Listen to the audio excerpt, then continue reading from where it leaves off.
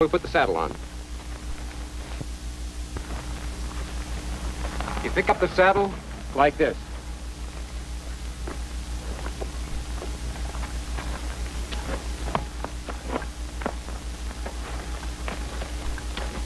Approach the horse on the left side.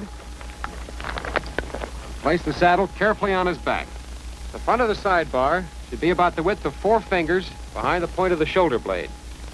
The front edge of the blanket about the width of the hand in front of the saddle. Corporal, you're a little too fast for me in putting your hand under the blanket to feel the point of the shoulder. I don't understand exactly why you did it. All right. Maybe I can make it a little clearer.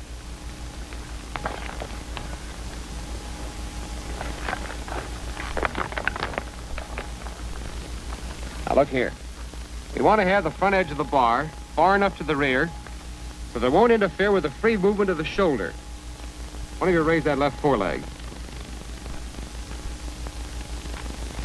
You see? That puts the shoulder in its rearmost position. Note how the front edge of the bar still clears the rear of the bulge of the shoulder blade. Watch it when it goes down.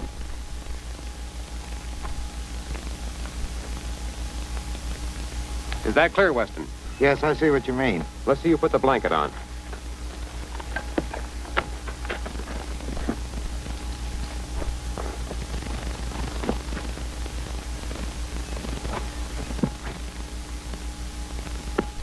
That's fine.